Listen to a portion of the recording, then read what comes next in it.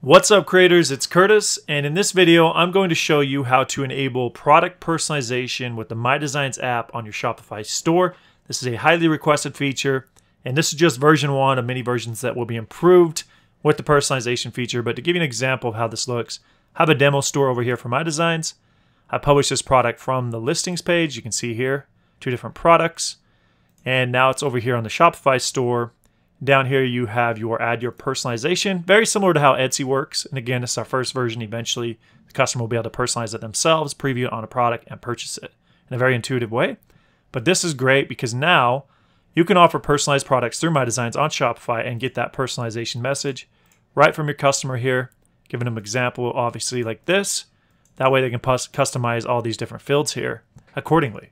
So with that being said, I'm going to show you how that process works, show you how easy it is to set it up in your theme, and go through the publishing side so you understand the full process. But let's get started. Alright, so I'm over here on MyDesigns on the listings page. As I mentioned earlier, I already created these 2 listings I turned into t-shirts on Shopify that are personalizable. So now, the first thing you're going to need to do if you haven't done this yet is go to Settings in the upper right, click the gear icon, go to Shops, and click Connect Shopify. That'll take you over to our new Shopify app, and you literally just install that in 1-2 clicks. And once that is done, let me go back, you'll have your shop appear here. Again, this is a demo account, so I got a couple different accounts in here. But once that's done, you're good to publish to Shopify. So now once you have the app installed and you want to enable personalization, it's really easy. We try to keep this as simple as possible.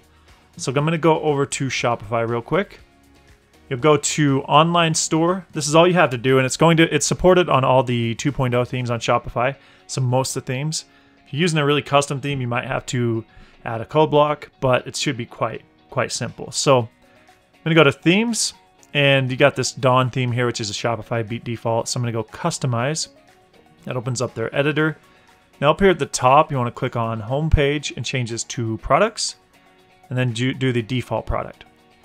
Now once you're here, you can preview a product. You got your titles, pricing, variants, colors, etc. Down here you can see I already have this personalization box, but for you, I'm going to delete this real quick. For you, you likely won't see anything. So this is how easy we made it to add this box to your products. And again, it's only going to be shown on the products that have personalization enabled when you publish them through MyDesigns, which I'll go through in a minute here. But over here under product information, you want to look for this. Go to Add Block, click this. And then you want to change this to apps. This is really important. You'll see the MyDesigns logo and personalization input. So you want to click this to add that block to your product information template. Now you can see it's at the bottom, but you can drag and drop this. So grab it and move it up.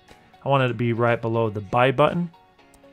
And now you can see it's here. In fact, what I'm going to do is move that above the buy button. I think that's better. And now, yeah, you got quantity and it's here, and maybe even above quantity. Yeah, right below variants. I think that's the best position for it. So now you can see that that personalization box is here. It might not show any information for you if you don't have a product that has this yet, but that's fine. You can still add that. Then when you publish to a product and make it personalized, it'll appear on those products, which we'll go over shortly. So I'm going to save that. Oops, now that that's done, I'm going to go exit. And then I'll show you what that looks like under products. Again, you probably don't have one personalized, so what I will do instead is go over to MyDesigns, go to listings, and show you how the publishing process works. But real quick, you can see I already have some default data in here. I have 2 different designs. These are personalizable because I created them in our Canvas editor so I can edit these text elements, right? So I have that, got my title, description, tags, and one thing I did is I edited the template and I created this personalization data set with a field called message, so personalization message. And now if I double click this, you can see that I have this here. This is something new we just added because if you're doing bulk listings, let's say 20 to 100 plus listings at a time that you're publishing to your Shopify store, and maybe each of those listings has a different personalization message for your customers, then this is how you do it. You just create a field and a text area field like this. Then you can put your message in here, whatever you want for each of these personalized listings. And then in the last step of publishing, you can actually map a personalization message to one of these fields. So to try not to complicate things, let's just go through the publishing process. So selecting all 2 of these, go publish, choose Shopify. And you already have your titles, descriptions, and tags mapped. So I'm going to go pick a product. And we'll go with the Bella 3001 unisex t-shirt. We'll choose that one here and choose MyDesigns as the print partner. Again, you can choose the different printers we support. Now you can see the publishing UI is getting much simpler and better and giving you more control. So I'm going to leave all the sizes here. I'm going to select 3 different colors. Again, to keep this simple, so let's go black, navy, and let's do cream, not natural.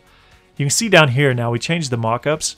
So if you generated mockups ahead of time, you can just choose them from your file slots. But we do have pre-built mockups into this process. So this is a dad-related shirt. I'm going to add this one. Let's add one more, and we will go with this one. And now I'm going to delete this one. What's great about this new mockup system is each mockup you can actually control the colors you want to generate mockups for now. So if I wanted all 3 of these, I'd select them. Same thing for this. But maybe on this one, let's say I didn't want navy for whatever reason, you can uncheck it. So you have a lot more control over this now. It's been a highly requested feature. But let's enable all those, kind of get a look at what this looks like. Again, this is on both listings, so I toggle over. It's generating the mockups for that. But in this case, we are ready to go. I'm just going to do a front print. Of course, you can do back. And even on the SwiftPod products, you can do the sleeves, etc. too. But this is good. Let's go to choose prices. And I'll keep this simple. Over here on the left, you can edit your prices for all of your selected listings in bulk. So I just barely added $33.98 to all variants and all colors.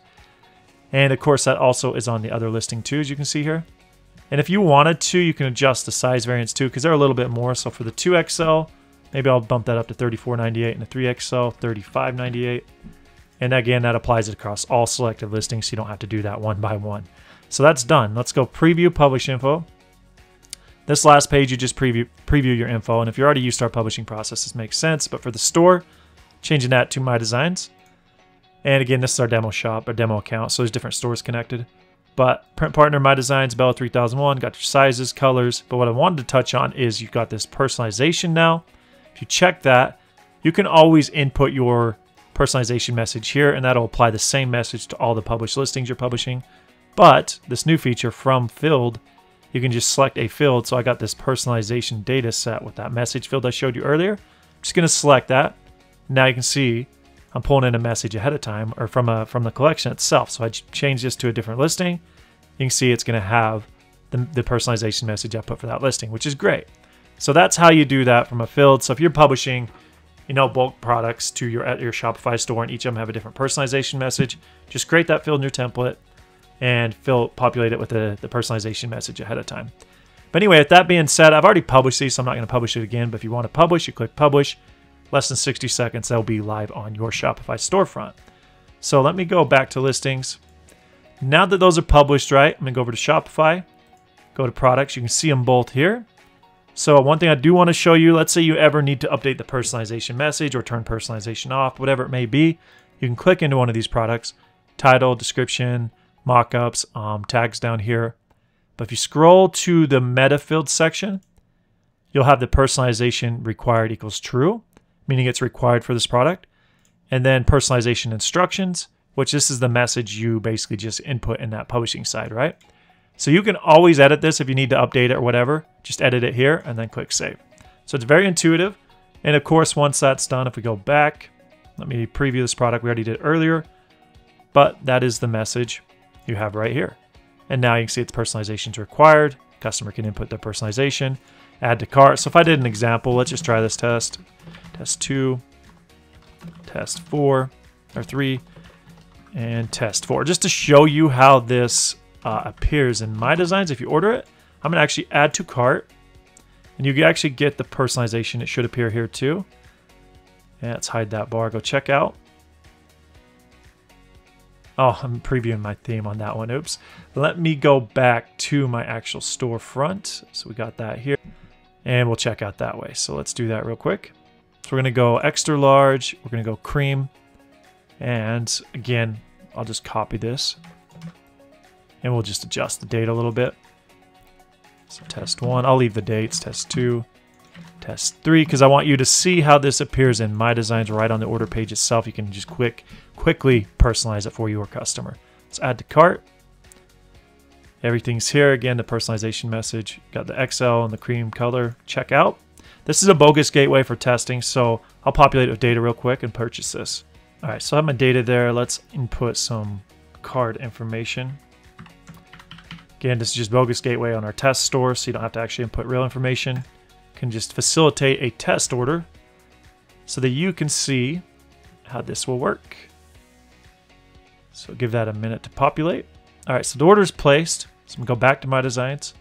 Again, this is a personalized order we just placed. Go to orders, and this is it right here. It's still pending, so it's probably generating the mockup. Let me refresh real quick. When you don't have the preview yet, just because it's still generating the mockup, as you can see down here, it's taking a second. It looks like that's done. So now, when your customer places an order on your storefront and it's a personalized product, again, you can see that those details came in from what I put in test 1, test 2, test 3, test 4, the dates, etc. This is really easy. You can just click personalize. Because you created this design in MyDesigns ahead of time, every one of these layers, these text layers, are personalizable. So, you know, if I want to click in this, test 1, test 2, test 3. This is just an example 4. And again, we are going to actually automate all this in the future, so auto-populates with the data from your customer. You just click it, you open it up and preview it. If everything looks good, you just click approve.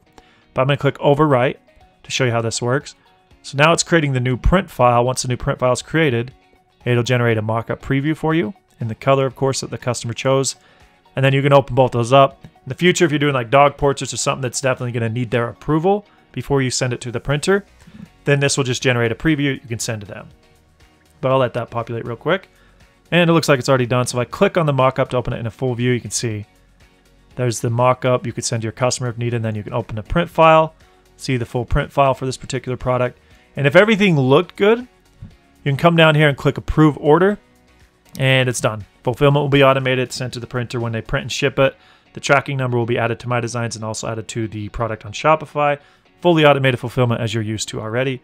But I did want you to see that full process from start to finish, how to create and sell personalized products on Shopify, and of course modify your theme quickly to add the personalization box. It's very intuitive, very easy. We're trying to keep it as simple as possible. And to leave on one last note, in the near future, we will have our canvas editor, our graphic design editor, built into the personalization experience itself, right on the front end of your Shopify store. So if you create a bunch of really high quality designs, the templates are done, you publish them as personalized products, your customers are going to be able to hit personalize or customize on the Shopify storefront, open the actual design itself on the inside our canvas editor on your Shopify store. They can make the changes they want, change the colors, add photos, move the text around, change the fonts, whatever it may be.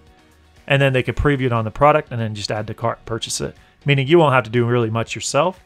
But that's going to be the next phase of our personalization. But for now, we need to get this version out so that you can start offering personalized products to your customers in a very intuitive and time-efficient way. But I hope that makes sense. That's pretty much it for this video. Of course, I'll have many more coming. But looking forward to your feedback. If you have any feedback, suggestions, or comments, let me know by leaving a comment in the video below. I'll talk to you soon. Cheers.